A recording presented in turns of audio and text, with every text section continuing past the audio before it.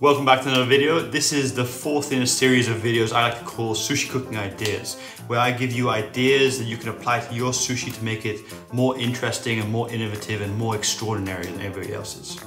Now, this idea is all about using a dehydrator to create some vegetable sheets that you can use in sushi in lots of different ways. I'm just going to show one example of what you can do with it, but it's not limited to that. Here we go, let's go.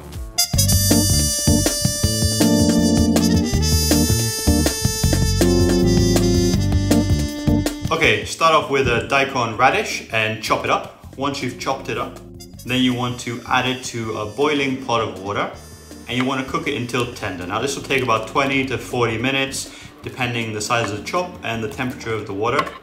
Just cook it until it's very soft. Once you've got to that stage, then you want to transfer the daikon into a container so you can blend it.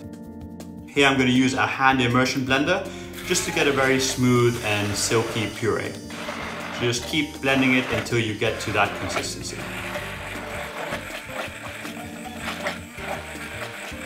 Once you feel you add the consistency, then you can add your ingredient. For example, in this case, I'm going to use some chopped red cabbage to get a beautiful purple color. So I'm going to add a little bit of it at a time and then blend it through and then look at it and decide whether to add some more or not. Now the color is completely up to you, whether you want more strong and pronounced purple or less. This is what I'm looking for right here, a nice smooth puree with a beautiful purple color. Now that I've done that, I'm going to spread it out over a sheet. This sheet, a very special non-stick sheet designed for the dehydrator. I'll link in the description below so you guys can find the same one. And here I'm just going to spread the puree across nice and evenly.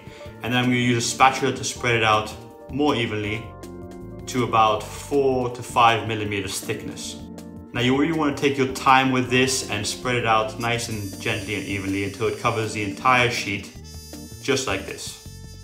And once you feel you've got the right consistency and spread, then you can transfer this over to your dehydration rack, just like this.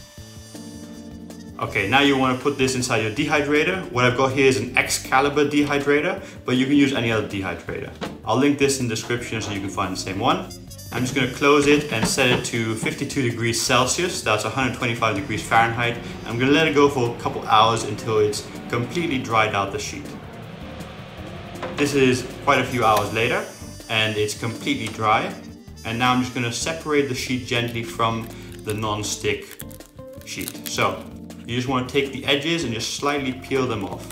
It's easy to just peel away the non-stick sheet than to try to pull off the vegetable sheet. Okay, so here now I've got most of the corners off. I'm just going to slowly pull it up and try to separate the entire sheet. Now it has ripped on the side there, I'm just going to pull this up. And now we've got this beautiful, super thin sheet of daikon radish with red cabbage that makes a beautiful purple hue. Okay, now to cut your sheet. Just place it shiny side down on a cutting board and then take half sheet of nori as a tracing tool. Just lay it on top like this and then just take your knife and cut around the outside perimeter just like this. Now I'm using half sheet of nori because that's just the perfect size to place on top of a sushi roll. Okay, one more cut here. Okay, great. Now you just want to separate it away from the sheet so you can have your usable sheet. Just tear it apart very gently, making sure not to rip the sheet. Now be very gentle because this sheet is very thin and can rip apart very easily. Okay, great. Now I'm just going to do one more cut here just to make this side a little bit more neat. Alright, awesome. And now you've got this beautiful purple sheet that you can use to place on top of sushi rolls like this one. I'm just going to take the sheet. And there's two sides to it. There's a rough side and there's a shiny side. Now it doesn't matter which way down you put it, but I'm just going to put it down shiny side first and with the rough side up. Okay, so now to firm it up, you just press it down with a rolling mat just to make sure it glues on. And then you cut it like you usually would. So just cut it in half, just like this. And then cut the halves into quarters, just like so. And then you want to cut the quarters into eighths. Now be very gentle with this because these sheets are much thinner than nori and they can tear much easier.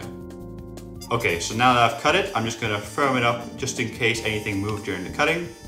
And then voila, we've got this beautiful sushi roll, simple salmon sushi roll with this beautiful purple pink outside skin.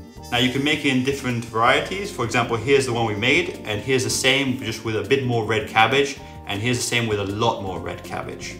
And you can also make loads of different varieties. You can make it with daikon and other vegetables, or you can make it with just vegetables. Just go crazy, experiment, and make loads of different types of colors, tastes, and just much more awesome looking sushi. Okay, so there we go. Now you've got this great idea that you can apply to your sushi and make it a bit more interesting.